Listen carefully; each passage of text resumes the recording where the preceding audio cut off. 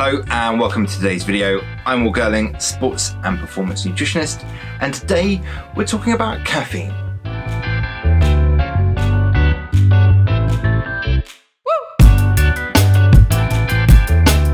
What does caffeine actually do?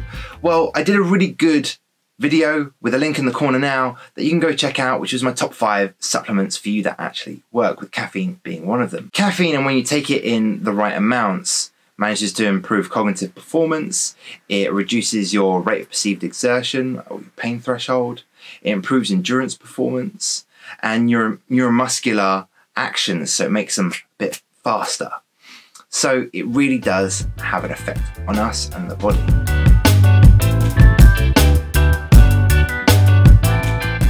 Today we're looking at that meta-analysis paper that came out in 2019 by a guy called, very poorly pronounced, Grigic, and it was a study that was a meta-analysis of meta-analyses papers. So essentially, a meta-analysis paper is a combination of lots and lots of papers looking at a specific subject, and this is a meta-analysis of all those papers to give an overall consensus across the board in performance.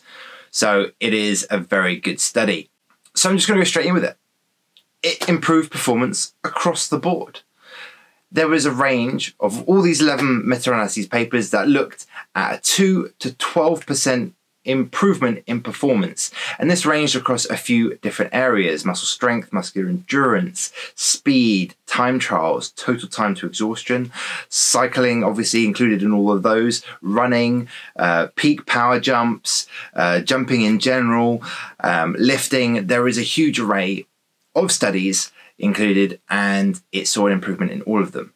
Now, there are some people that didn't respond within these studies, and there are people that obviously did respond, with the majority shifting towards these people that did respond. So we know that it works. It works across a whole array of sport. It works a whole array of different forms of sport and what you're doing: speed, power, strength, etc. So it does apply to you if you want to improve performance.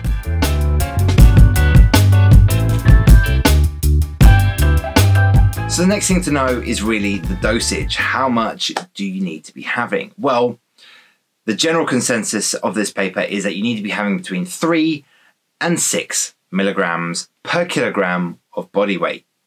Now, if you're obviously a 70 kilo male or female, 75 kilo male or female, that's a really good number for us to work with, because the average espresso has around 75 milligrams in it. So your typical medium black coffee Americano is going to have around 150 grams. Now, really, you just need to times that by 3, and you've got an idea about how much you need to be having.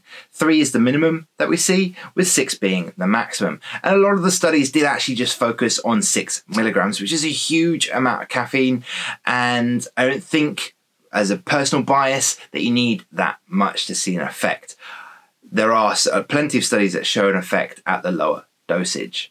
So what might that look like? Obviously, as I said, 75 kilo male or female, 1 espresso is going to be 1 milligram per kilogram body weight. So you're looking about a triple espresso to a quad espresso. Or if you're a very big guy like myself, you know, I'm 102 keys, then I'm looking at more like 300 milligrams and more like 4 or 5 espressos, which is a huge amount of caffeine. Now you may be wondering, I drink coffee all the time, I don't feel the effects. Does habit and habitual intake have an effect on its performance? It's really interesting. It's a really great question. And these meta-analysis, or this particular paper covering these meta-analysis papers, did not cover it. And it is an area that needs to be further researched. But if we think about it, there seem to be 2 main points. One is that, generally speaking, across the board, when they did look at if they habitually had high intakes or not, people still performed better. And it could be dose dependent. So some people may respond more to low doses, where others are at high doses. So maybe working on that and seeing if there is an effect for you is obviously a worthwhile thing. And also I wouldn't just jump in at 6 milligrams either. I would start at the low point because you're going to really feel that 6. It's also thinking about the placebo effect. If you have no coffee, no caffeine in your diet, and then you get given a performance enhancing amount of 3 to 6 milligrams, you're going to really feel it. And that feeling is definitely going to be heightened and may make you feel like you could work harder, which is why the placebo effect is a real thing and needs to be counted. And it's quite hard to look at that within caffeine studies because you're going to know when you're on the actual study that's got caffeine and when you're on placebo.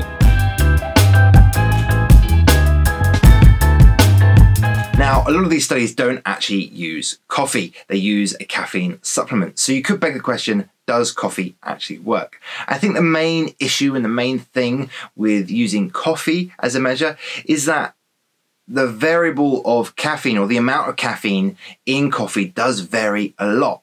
And there was a really great study that compared caffeines across just brands like McDonald's, Caffè Nero, Costa, Starbucks, etc. And within a shot or an espresso shot of coffee, there was a huge array of caffeine content.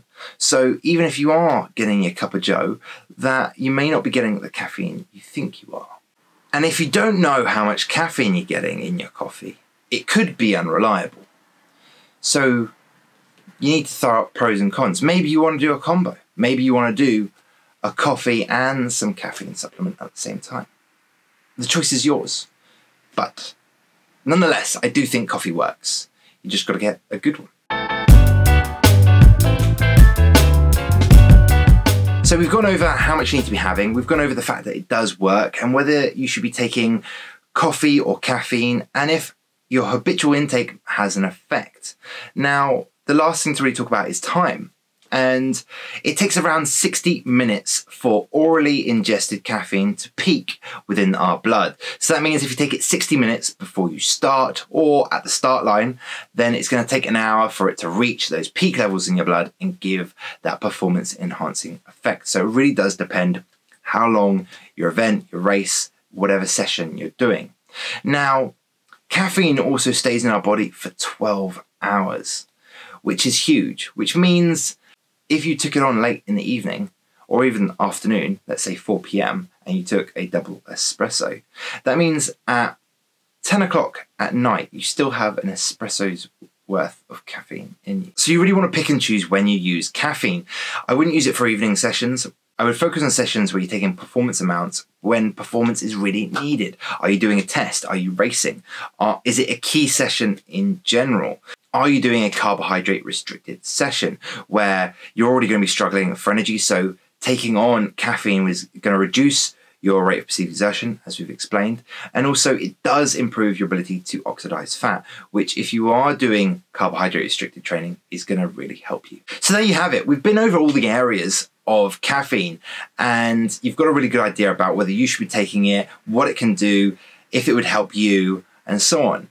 What do I really think? I think that you need to be picking and choosing those sessions. I think you need to build up your tolerance in the sense of going between 3 and 6 milligrams. Don't jump up to that high amount. I think generally reducing habitual intake is probably a good idea, not exceeding maybe 1 cup of coffee a day.